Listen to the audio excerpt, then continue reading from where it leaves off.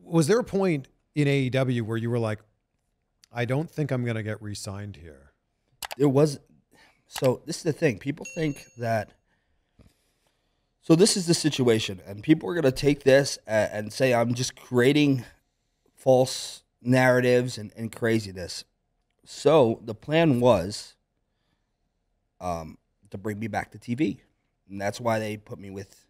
So Tony was like, "Listen, your act with Penelope, it was stellar.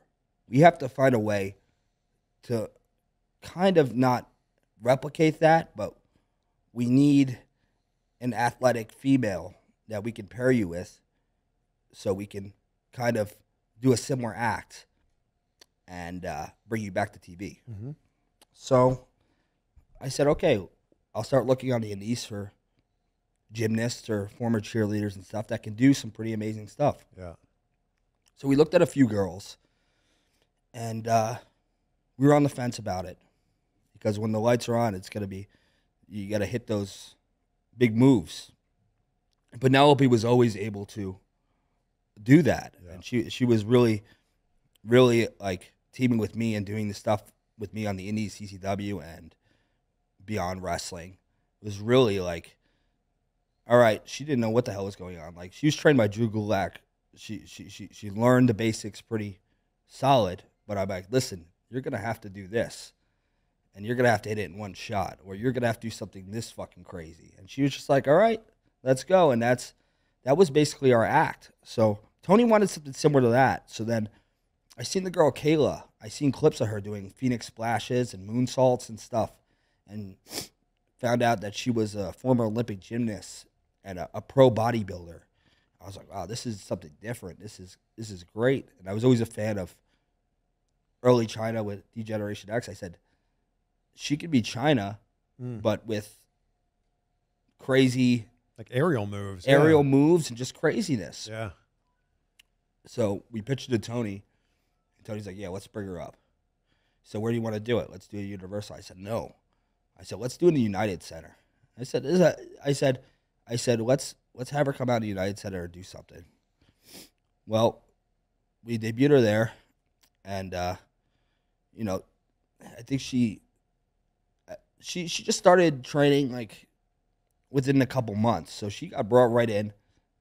I seen her. She was training for 2 months. Brought her right into the United Center, one of the biggest shows in AEW history at that point. Yeah. So she did something. She power bombed Robert Anthony, but he kind of leaped into it. So he kind of looked, and she's not a wrestler, so she doesn't have the mind to grab. He just hopped in just to make it look as good as possible. So that clip kind of went into all the botch Twitters, the AEW botches, the botch kings. I don't know what these fucking things are. So kind of like, fuck. Okay, Tony said I didn't like it. Okay, I got an idea. Let's do the match with Sonny. We did the heel turn on Sonny. I said, we're going to do let's do a Jersey versus Jersey match, Prudential, for Dark. So, and then have her do something crazy afterwards. So we have this match. We have 12 minutes on the board. We're about to go out. Okay, now you guys have 6 minutes. Mm-hmm. Tony's like, no, 5 minutes. That's something that usually happens at TV. Like, fuck. Like, we're supposed to have this big match in our home state. Yeah. Sold out, Prudential Center. We absolutely aced that match. Like, it was nonstop action. Not a lot of selling, not a lot of psychology, but man, that crowd was hot. One of the hottest crowds I've ever encountered in one of my matches at AEW. It was awesome. We had them, and then we had her do the moonsault double stop with the chair on Sunny afterwards, and the crowd just lost it. Yeah. I said, okay, we have something. Yeah. Tony's like, yes, now we have something. Okay. Everyone's like, yeah, we have something. Big Show's like, this is a great act. This is something. You guys got something. Let's keep on working. Okay. Giving her advice. Everyone is really digging it, and some of the girls, of course, are like, who's this girl? She's been training for 2 months. She walks in off the streets and is suddenly getting on something that we've worked so hard for all these years. Yeah. But she becomes really cool with the locker room, and Tony says we have something. So the plan is, Tony said, okay, now we're going to do another Sunny Kiss match, But he's so all over the place, so he's not really focused too much on the dark shit. So he says, all right, write this whole storyline. Create this whole storyline, which I did from the turn on Sunny. So I basically wrote everything, pitched it to Cody and QT, and they would feed it to Tony. And Tony's like, okay, let's go. So then so he said, okay, we just got to get this Sunny street fight match out of the way, the blow off, and then we can bring you back to TV and figure something out. Okay. So I said, okay, let's go. Yeah. I said, finally, back on TV. Let's go. I'm in great shape right now. I got in the best shape. I was like, ready to go, TV. So we do the street fight, and Tony says, you up? Because we're bringing you back there. We're going to give you something. And I said, okay, cool. So I beat Sunny in that match, and a great match, another great match with Sunny Kiss.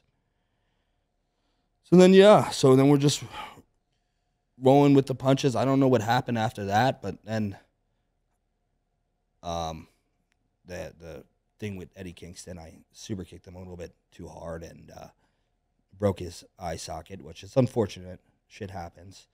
Do you think that had did that play into you being released or not renewed? There was no release. It was just a non-renewal, and there was chances are that I was going to be renewed, whether it be with Ring of Honor I hear from, but then I just ran my mouth in an interview saying, I haven't heard from anyone. Yeah. What is going on? I guess I'm not getting renewed. So then... Then did you hear from someone? No. Then I heard that Tony he's hot about it. Because it made him look bad, but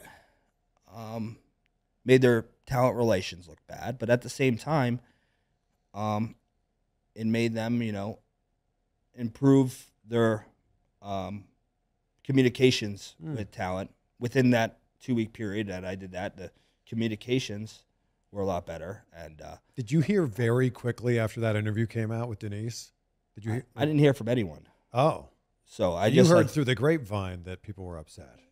I heard people were upset, but I also heard talent was hitting me up from the company saying, you're 100% correct. I said, you spoke up and you're correct. And that was cool for you to take that risk. So you were like, to make an analogy here, you're in that situation where you've had a bunch of dates with someone and then you're texting them and they're not responding. You're like, guess this is over then. Yeah. So I said, all right. So Denise wanted an interview. I said, you know what? I said, let's just do it. I was just like, I've had it. I stressed out. Just frustrated. Yeah, no sure. pun intended. I'm just frustrated. You guys will get that, but it's just a situation. But it created a lot of good out of it, and I haven't talked to Tony since, which is kind of a little. That's something that kind of irked me because we were so cool, and we always, after the AEW shows, when AEW first started, I would go out with him because he knew I'd be the one to stay up with him until 7 in the morning drinking shots of tequila. So yeah, I assume he's still a little irked by it, but there's no hard feelings on either side. I mean, you said a lot of really, really, really nice things about your time in AEW. Yeah, but people take it out of context, and they think I'm some kind of asshole. I'm just real. I'm not gonna